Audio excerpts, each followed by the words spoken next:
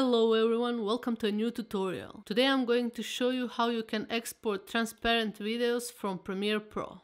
Over here I have a simple motion graphic that I use in Premiere Pro, but I want to be able to use this element as a transparent video in other programs. So basically what I need to do is to export it without this black background and be able to place it above any kind of footage that I want. The procedure is quite simple. All you need to do is basically go to File, Export Media, and over here, instead of exporting it in the standard format for YouTube, we need to change it to a format with transparent background. So in the Format tab, just choose QuickTime, and below that in the Presets tab, you need to choose this quite long title which says GoPro Cineform RGB 12-bit with alpha at maximum bit depth. It's kind of hard to remember, but as soon as you do it once or twice, you're just gonna remember it. Now in the other settings below, depending whether you have audio or not, you can uncheck this, but I always leave it checked.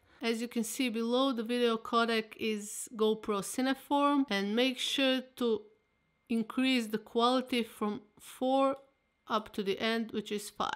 The other settings below should be left as they are, except for this part. In case this is unchecked for you, make sure to check it to render at maximum depth. And what I also do is to check this part here, use maximum render quality, just so we can get the maximum quality possible. And basically that's it. Choose where you want to export it, make sure to export it, and after finishing the export, we are now going to try and see if it worked. So after exporting the transparent video, make sure to import it in Premiere Pro as well as some example footage, just so you can test it out. Let's drop the footage over here.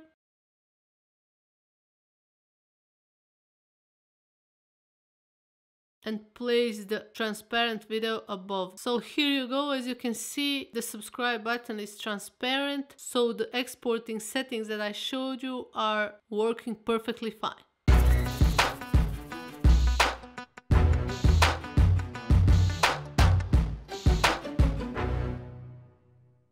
If this tutorial helped you, smash that like button, share it on social media, and don't forget to subscribe and hit that bell button so you don't miss any of the other tutorials in the series 3-minute tricks.